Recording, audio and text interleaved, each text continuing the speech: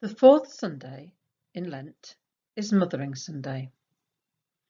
We place a Methodist orb on the cross, a symbol that declares that the love of Christ reaches round the globe. It is for all.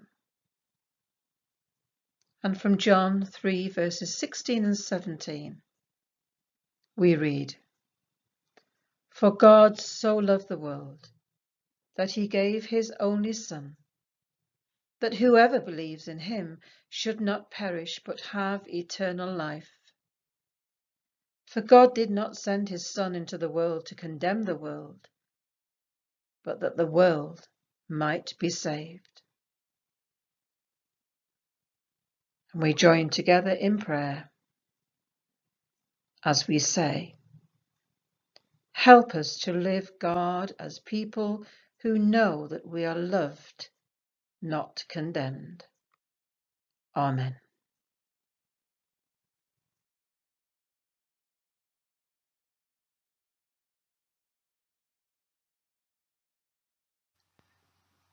Thank you for joining our Mothering Sunday service.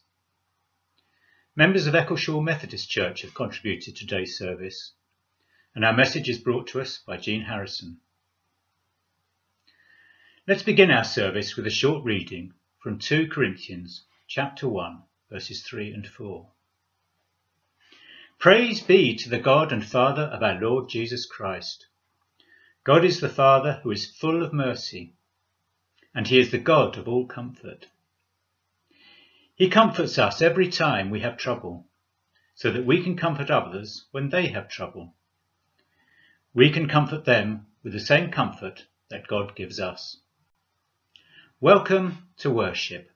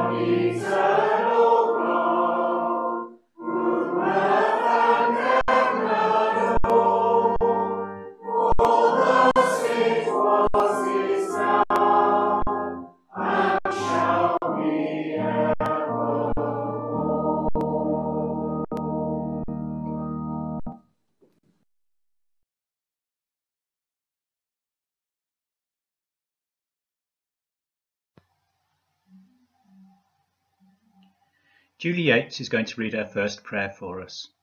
Julie is the mother of Christopher and Catherine.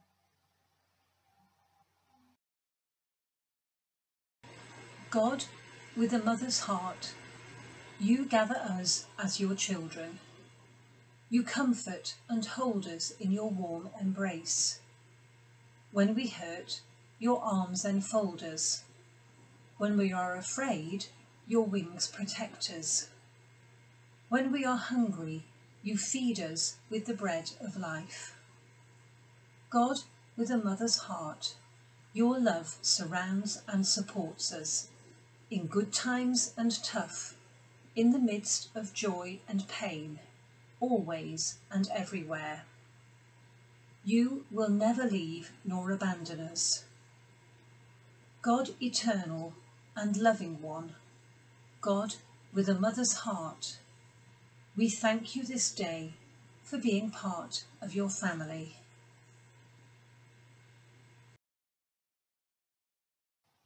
Maureen Embry is going to read from the book of Exodus. Maureen is the mother of Rachel and Matthew, and the grandmother of Jet and Isla.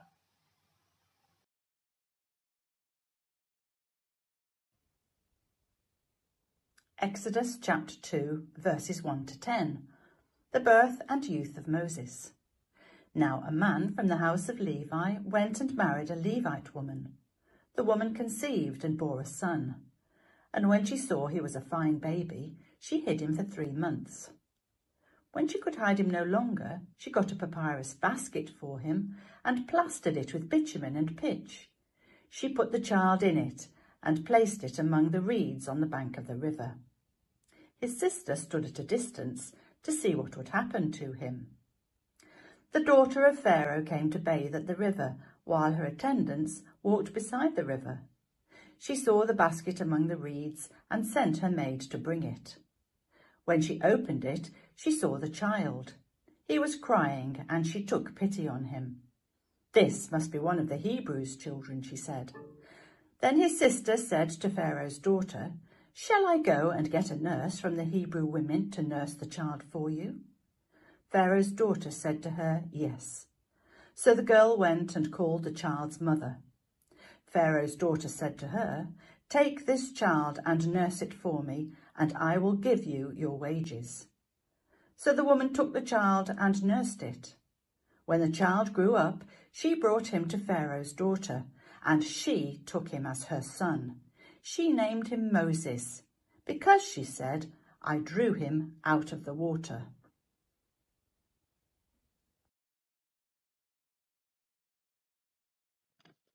Our next hymn is slightly different. It is part of a well-loved hymn, "Think of a World Without Any Flowers."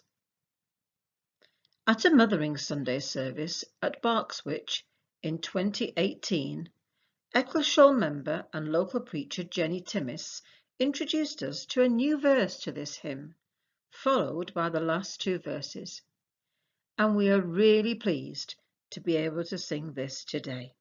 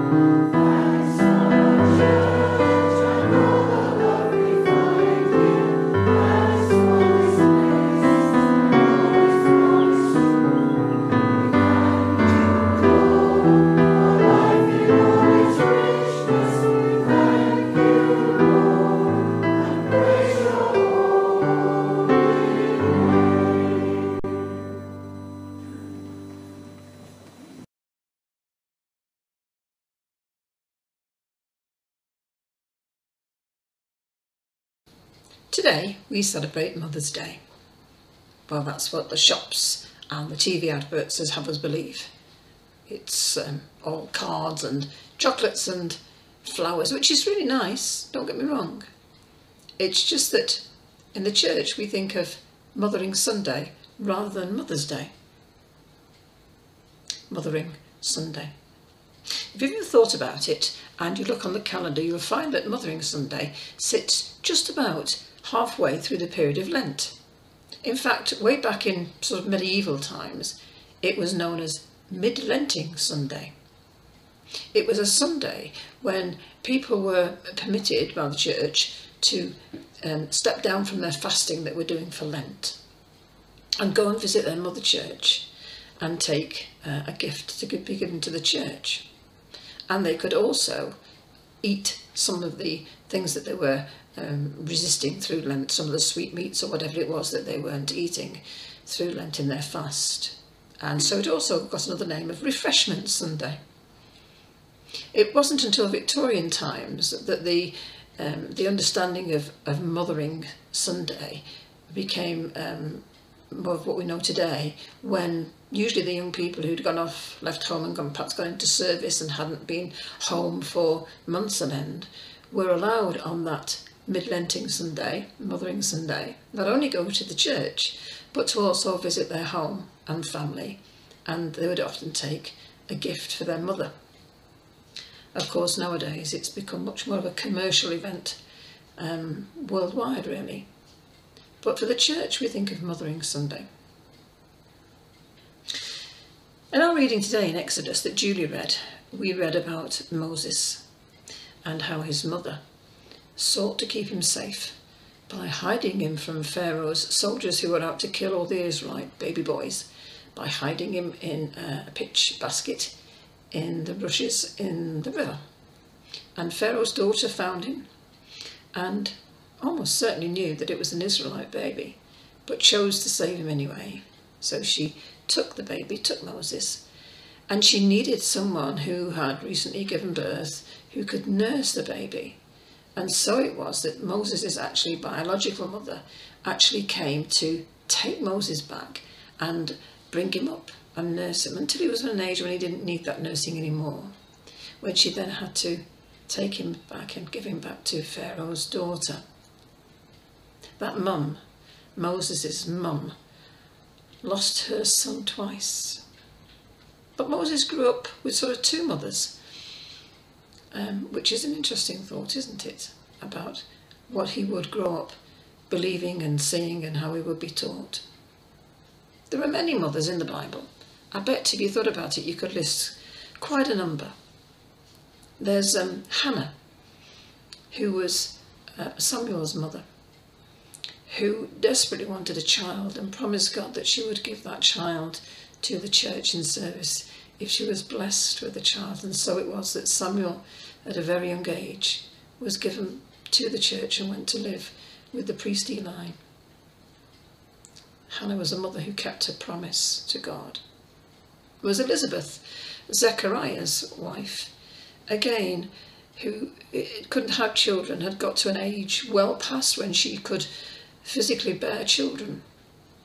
And yet, through God's miraculous working and promise, she became pregnant with a child and gave birth to John the Baptist. There was Naomi. Now Naomi we might think as a mother, but actually her daughter-in-law Ruth became to her like a daughter when Naomi lost her own two sons, but took and cared and lived alongside Ruth as a mother and daughter. Ruth and Naomi. There's many other mothers you can think of in the Bible.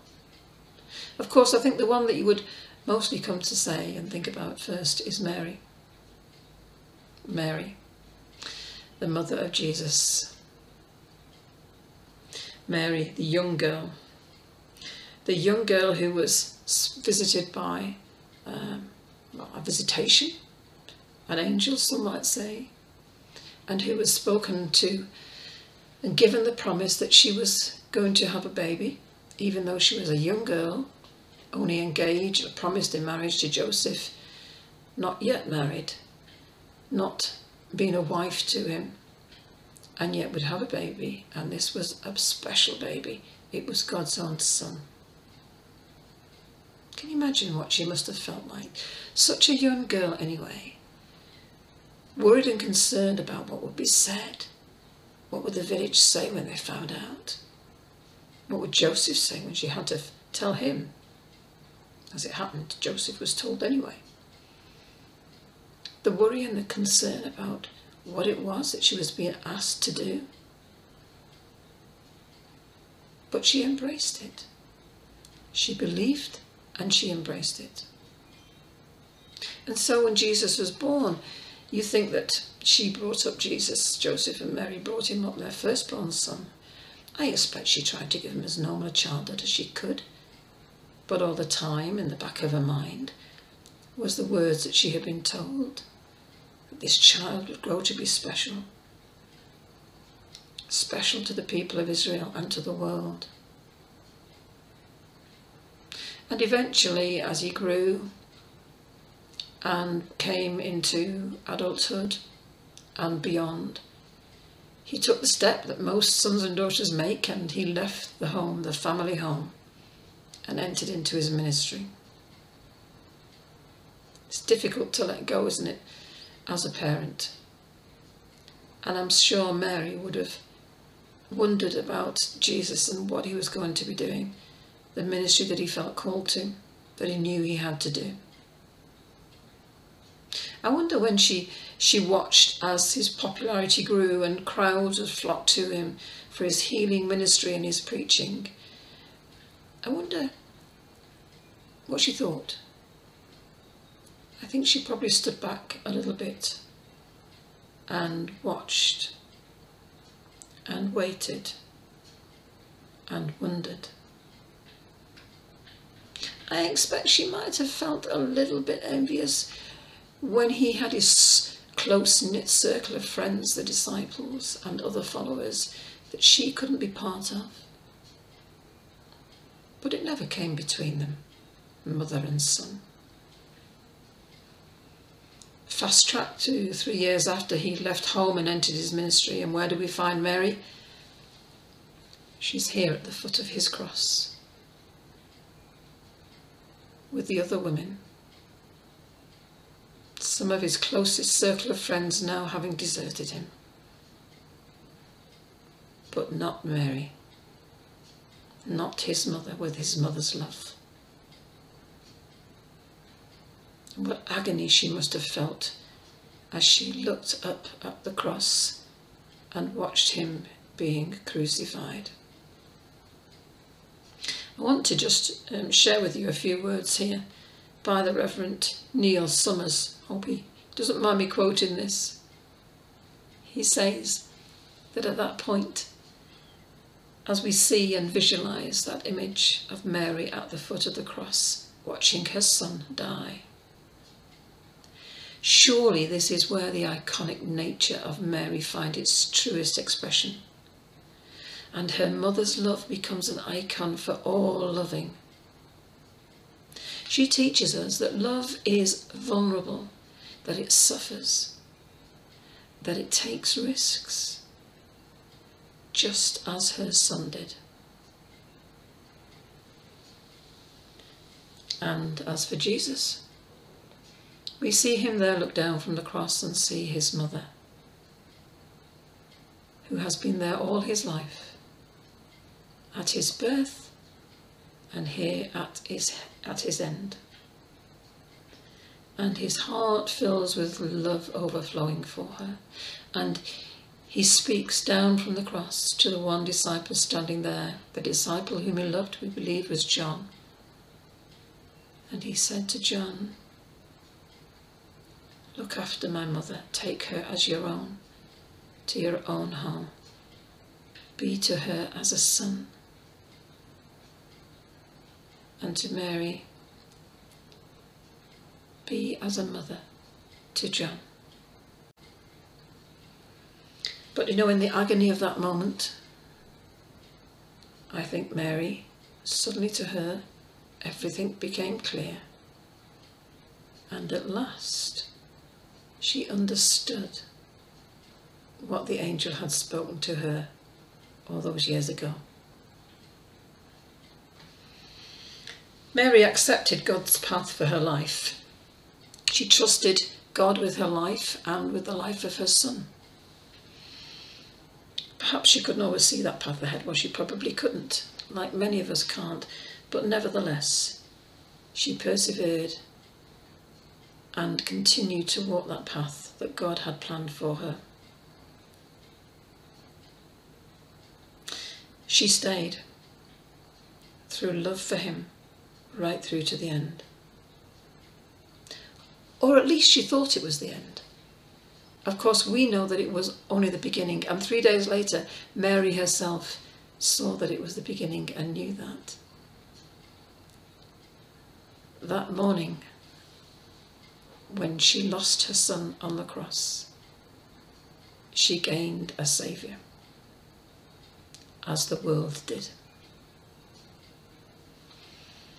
On this Smothering Sunday, when we are thankful for those who have loved us deeply and steadfastly from the moment they met us, let us also be thankful that God himself loves us as a mother unconditionally, deeply, steadfastly. No matter how much we mess up, he is always there waiting for us, welcoming us at the foot of his cross. Mary loved Jesus from the moment he entered her life. She loved him deeply, unconditionally, with a mother's love, and steadfastly. In Revelation, the book of Revelation, and the message to the church in Ephesus, John writes these words in verse 2. "This is what troubles me," he says to the church. "You have lost the love that you first had." You have lost that love for God that you first had. Perhaps it was once unconditional, deep, deeply held, but it had proved not to be steadfast. I wonder how our love measures up this Mothering Sunday. Amen.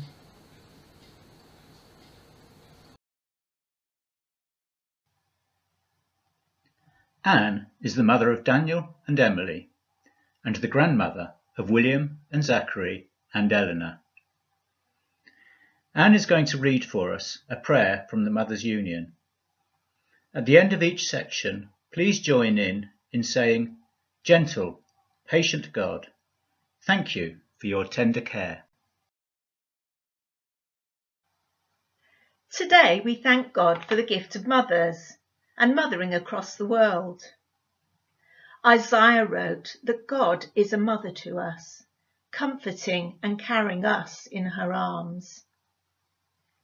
As one whom a mother comforts, so I will comfort you.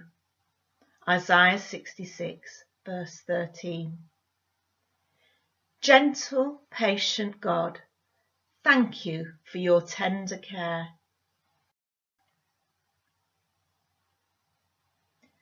Isaiah also wrote that God will never forget us, and that he knows each one of us, just as a mother knows her own children.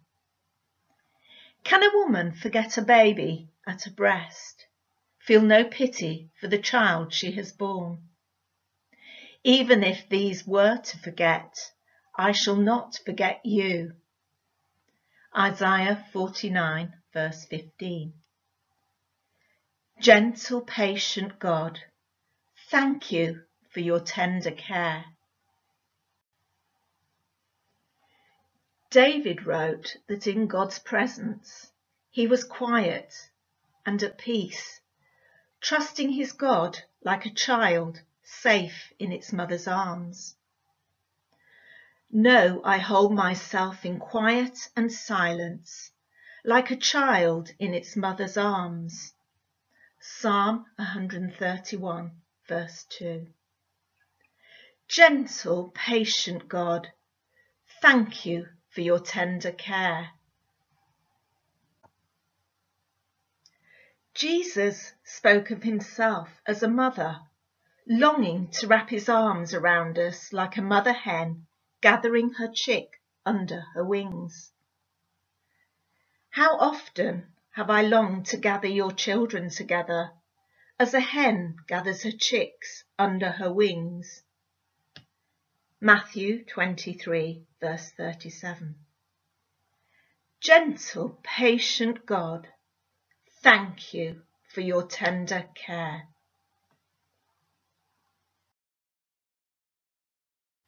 Claire Harper is going to read the next prayer for us.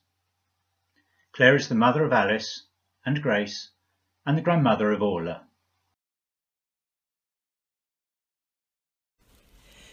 Dear Father, we thank you on this Mothering Sunday for our families and all they mean to us. We pray especially for all those mothers who are not able to see their children and grandchildren at the moment. Give us strength and fortitude during this time when our contact with family remains restricted. This period of separation has made us realise how precious family contact is, and perhaps we have taken this for granted and not really appreciated the joy of the company of those we love in the past. We are sorry if we have taken your love for granted, and that, much as we appreciate joyful reunions with our families, we may remember to appreciate and be thankful to you for your love for us.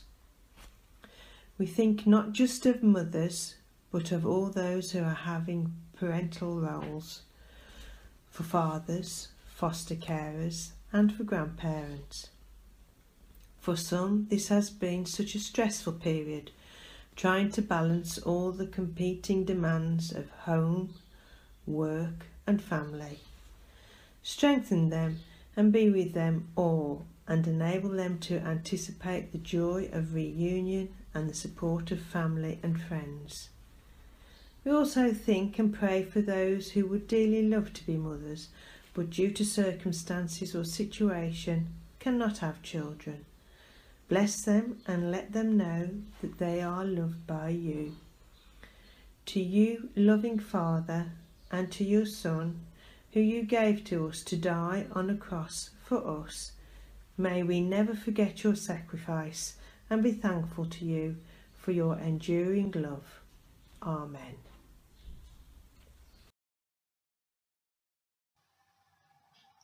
Dorothy Kirkham is going to read the Lord's Prayer for us. Dorothy is the mother of Paul and Emily, and grandmother of Theo, Holly, Jennifer and Ruby, and Billy.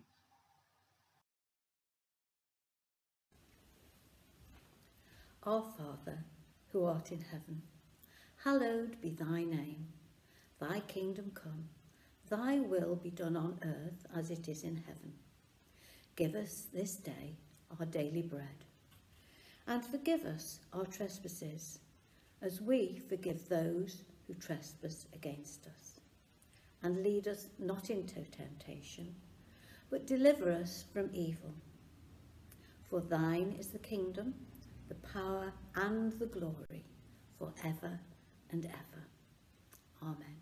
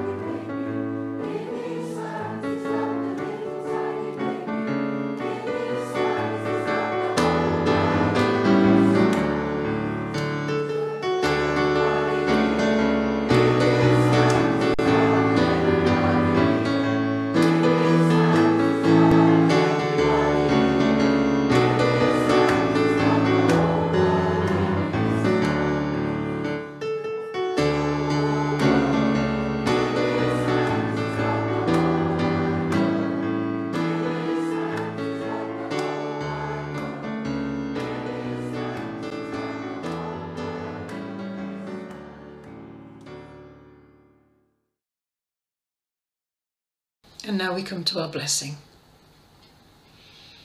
God of mothers, who created mothers, who came as a child and had a mother. God, our mother, loving us with a sweeter and deeper love than we have ever known.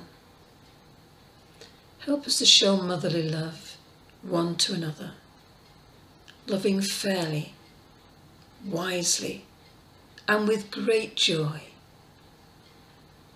And may you know the motherly touch of God this day and forevermore. Amen.